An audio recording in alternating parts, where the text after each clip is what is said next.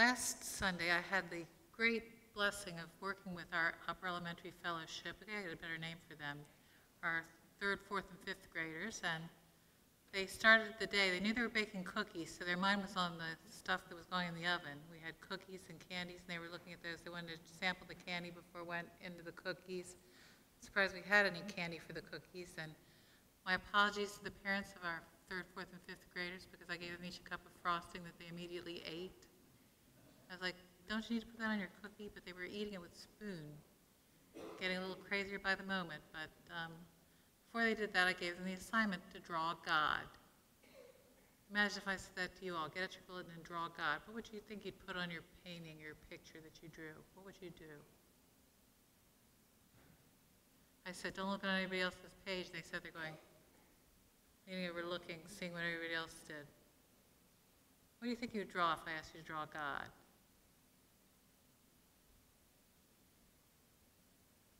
Yes. A circle, that's interesting. Why would you draw a circle? Embraces all. Amen to that. Never ending. That's why rings are made in circles, to signify the covenant, because there's no beginning and no end in a circle. It's a good idea. Now, Clark was the first to write anything on his page. He wrote IDK. I don't know. I said, well, that's a good way to think of it, but no, you got to draw something. Then he looked at Miss Megan Gillespie's page, and she had a lot of yellow, just yellow, yellow, yellow, yellow, yellow. It was getting bigger and bigger and bigger. It was light. Then I looked at Sarah Monto's page, and she had drawn Jesus. It was a man in brown with a brown beard. It was Jesus. And then Clark started drawing sort of a combination of the two. There was a little body in the middle, but there was a lot of light coming out. We talked about what God looks like. If God is male or female. Now, if you go to Sight and Sound, they're going to tell you God's a man, right? Anybody been to the Christmas show at Sight and Sound? I took my Baptist husband there once. That was a big mistake on a busload of Methodists. First thing that happened to us was the usher said, get out here to me. Get out here now. I was like, excuse me? She said, get out here. You're in the wrong seats. We had to shift over one seat. She said, you're in somebody else's seat. I don't know who you think you are. And she chewed me out. I said, I'm sorry, I'll move them right now. We moved everybody over a seat. My husband's getting grumpier by the moment with that one. But then there is a scene over the stable where Jesus is being born, where a devil flies in literally, and has a sword fight with an angel. My husband says out loud, I want chapter and verse on that. I said, shh, shh, shh, shh. Then the midwife in the scene says, oh no, the mother's in trouble, and everyone gasps. Oh, I wanted to say, it comes out okay. He grows up. It's Jesus. Don't worry. But then at the end of the whole evening, the stable collapses and a cross comes up out of the floor, a huge cross, and at the top there's this God with a beard, white hair. It's a man, long white hair and a light beard, and that was God. My husband at that time said, I just think I want to go. I was like, please stop. Please don't do this. He said, that is not in Scripture. I said, I know it's not in Scripture, but just behave. Then they said, if you're not saved, you can be saved this afternoon. Just see your usher, because your usher is saved. He said, my usher's not saved. She yelled at my wife. It was an interesting day there. But how many of you would draw a guy with a beard, a long white beard? Maybe John could pose for him. Because that's what God is. If you go to the Sistine Chapel, God's got a long white beard touching Adam, right? I think the kids got it right. I think they saw light. And then I read some passages to them about, in the beginning, when God created the heavens and the earth. I read about God created man in his own image. It's really Adam, which means human. Male and female, he created them. So we talked about it's God, male or female, and they didn't seem to know that one. But here we are, it's Trinity Sunday, and everybody's equally confused by the Trinity, aren't we?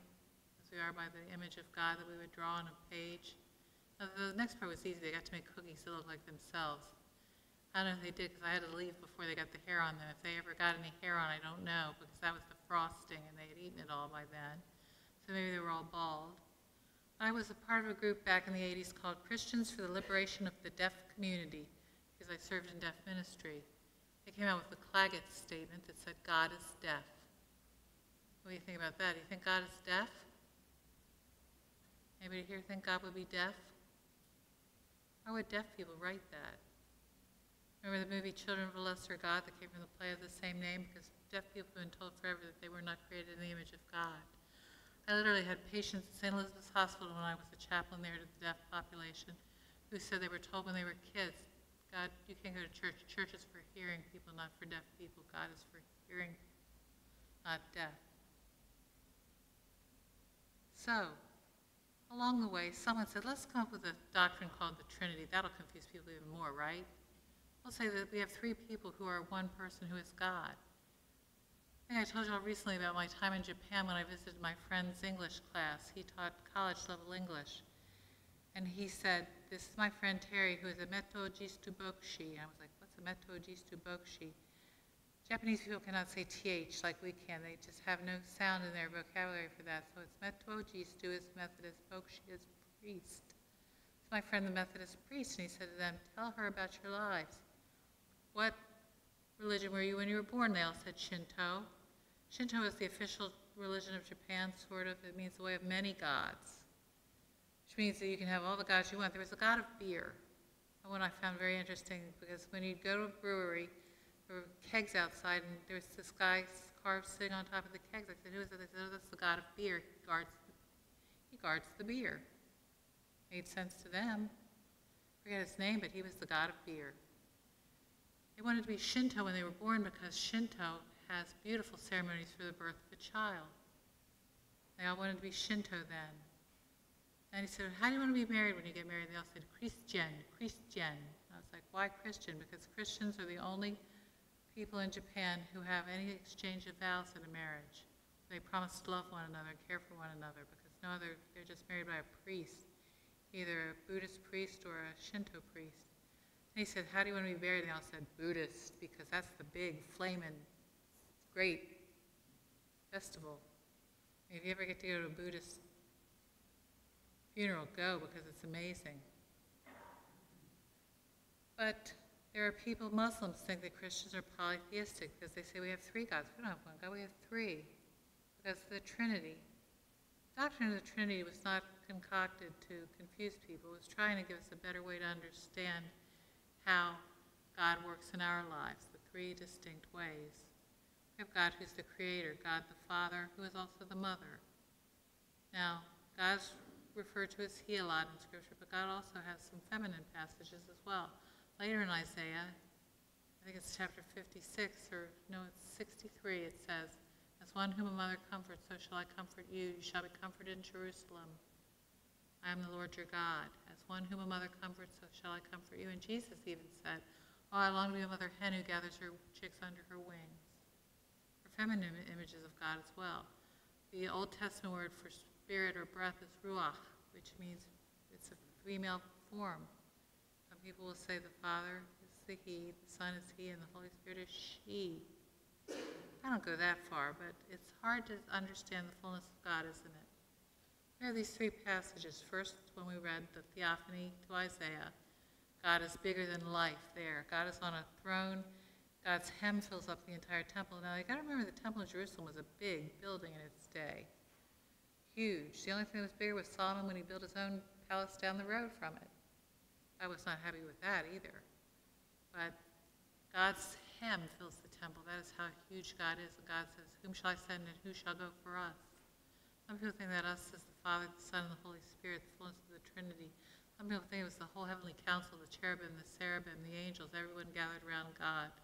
God says, who shall go for us? And Isaiah says, here I am, send me. Because his lips have been touched with that coal and he's been cleansed. Then we have that passage from Romans. Not the clearest of the Romans passages we've read the last couple of weeks, but this one talks about being adopted as children. We cry, Abba, Father, the very Spirit bearing witness with our spirit that we are children of God, and if children, then heirs, heirs of God, joint heirs with Christ. Because we'll suffer like him when we glorified like him, because Jesus didn't become Christ. Christ became Jesus when he was born and lived among us. That's where we see God most clearly, isn't it? We have the passage about Nicodemus. You heard this story before, right? How many of you, when I said, say, here I am, send me, said it? I saw some lips moving out there. How many of you said John 3:16 when it was read aloud? Y'all know that one, right? Let's say that together. For God so loved the world that he gave his only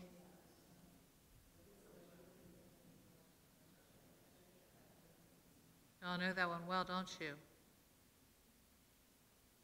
Now, Nicodemus is an interesting character. He's a Pharisee, but he's a different kind of Pharisee, because usually Pharisees are the guys with the black hats. Everybody goes boo hiss when they come on the scene.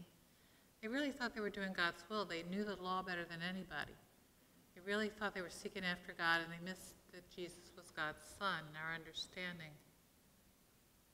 But Nicodemus goes to him at night. Why do you think he goes at night? He doesn't want to be seen. Because he's going and he says to Jesus, we know that you are a teacher who has come from God, for no one can do these things apart from God. He's saying, I know who you are, sort of, but I need some questions answered. Now, this really is, you can't read John 3 without reading John 4, because John 4 is the Samaritan woman at the well who goes to Jesus in the middle of the day in bright light, a supposed enemy of the Jewish people, and says, you're the Son of the living God. That's what she says when she runs and gets her friend and says, come see a man who told me everything that I've ever done. Could he be the Messiah? She gets it. He offers her living water to drink. That's in the brightness of day. And Nicodemus goes under the darkness of night. And he says to him, you've got to be born from above. You have to be born again. No one can see the kingdom without being born from above. And Nicodemus says, how is that supposed to happen? Can a grown man, an old man, enter a second time into his mother's womb? Because he's very literal in his understanding of what it means to be born again. How many of you are afraid to be born again because you don't want to be mistaken for one of those Pentecostal crazy people, those holy roller people? How many of you think that's what born again means, or afraid that might be what it means? How many of you are born again? Raise your hand if you've been born again in Christ. I got a couple of hands, just a couple. I hope to see every hand up out here, because to be born again is not to go crazy at a holy roller meeting. Reminds me of my husband. We went to the Crusades in Martinsburg. They had a crusade, a tent crusade. They had everybody from the Roman Catholic priests in town through to the Pentecostal people. Baptists were sort of here. The Methodists are right in the middle, because we can roll with anybody. You know, we don't judge anybody. If you want to praise God with your hands, your feet, if you want to dance, that's fine with us. If you want to praise God with your hands folded and prayer, we'll roll with that too. But there was a lady who was so taken with the choir singing, she got up and started to dance with a flag. She was waving and dancing. Everybody was smiling. I looked at my husband, he was sitting there growling. I said, what's wrong? He said, you shouldn't dance in church. He was a Baptist. You don't dance in church if you're Baptist. My goodness gracious me, oh my, you do not dance if you're a Baptist. You all know that, right? But to be born again is to realize that God loves you enough to send his Son into the world to be your Savior. That God's love for you is so great that God would take these tongs and have a seraph fly and touch your lips and forgive you of your sin then, and then forgive you of your sin once and for all in his Son, who is part of God himself. As John, who wrote the story about Nicodemus, also begins his gospel with what? In the beginning was the Word was with God, the Word was God. And the Spirit of God is the Spirit of Christ, and it's all one. We only break it into three parts so we can understand better how God relates to us and how we relate to God, but there is only one God, and that is made clearest to us in Jesus Christ. Made clearest to us in his commandment that we love one another. It's not optional to love, is it? It's not optional to love. We act like it is, but it's not optional to love. We will take prohibitions against something in Scripture and use it against other people, but when it comes to loving everybody, we think that's a little too much for God to ask sometimes, don't we? Love your enemies, pray for those who persecute you. That's a hard one to do, isn't it? Especially in a climate like ours where politics have divided us so deeply, that the wedge is so great between people. We're called to love. I wish that people who memorize John 3:16 would memorize 17 as well. For God did not send the Son into the world to condemn the world, but that the world might be saved through him. Through him. The world might be saved. Not just people like me, not people who vote for I vote for, not people who say the words that I need to hear, not people who use my creed or my hymns, but that the world might be saved through him. God did not send the Son into the world to condemn the world, but that the world might be saved through him. Say that with me. For God did not send the Son into the world. Say it. For God did not send the Son into the world to condemn the world, but that the world might be saved through him. We have a Savior in Jesus Christ. You have a Savior. You know the Savior. You know the story without the special effects, Whether you think God is male or female, whether you think God is this or that, whether you see God as your parent, your loving parent, or the Christ who walks beside you, or the Spirit who fills you and uses you, know that God's love for you is what saves the world. Share that love with someone else, because there are too many people in the world that don't know how to be loved. They've never been loved. It's been hard the last couple weeks because I live by myself, and every doctor and nurse on the planet seems to ask me, do you live by yourself? You can't live by yourself. But I do. And it's hard to live by yourself. I told people the story of Sarah, the crazy lady who was my CNA in the hospital, my certified nursing assistant in the nursing home. She said to me one day, why isn't your husband here with you? I said, he died. Next day she said, I forget, why isn't your husband here? I said, he's still dead. And she said, what about your children? I don't have children. And she said, why don't you have children? I said, I couldn't. I tried. I can't have kids. I'm sorry. And I thought, why am I apologizing to you that I can't have children? Very strange. It's hard when you're alone to realize that you're sick and you're not going to get better. You're just going to get older and a little bit worse with time. But I'm not going to be afraid of this. I'm going to trust Christ to get me through this. The Spirit's going to use me. I'm not done yet. I might not be preaching every Sunday. I might not be here every Sunday, but I'm going to be sharing Christ in some way with someone I know who needs God's love. Because the world is such a lonely place for so many people. We're going to share God's love. So if God says to you, who can I send? Who's going to go for us? What are you going to say? Say like you mean it. Come on now. Here I am. Send me. Here I am. Send me. Here I am. Send me. I said that to God when I got up those years ago and went forward at that service when Bishop Fred Ward said, God calls from congregation, from the laity, men and women. First time anybody said that to me, and women, to be pastors in God's church, who was being called. And I was up and I was running before I knew I was standing up. And I've never regretted it one moment. Maybe a couple moments. No. I've never regretted it for a moment, honestly. God's going to use me somehow, some way, in my retirement and in my current condition and whatever condition there is to come. But those of you who have two good feet and two good legs and fans that don't shake and a voice that works all the time, tell somebody, do something for somebody. Bring in some toilet paper for somebody. That shows God's love. Bring in a can of meat or any more beef stew. Show somebody God's love in a real way. And tell people that God did not send his Son in the world to condemn, to judge. Oh, we judge each other so harshly sometimes, but God sent his Son into the world to save the world. You've got the Son in your heart and through your spirit. Let it out. Amen? Amen.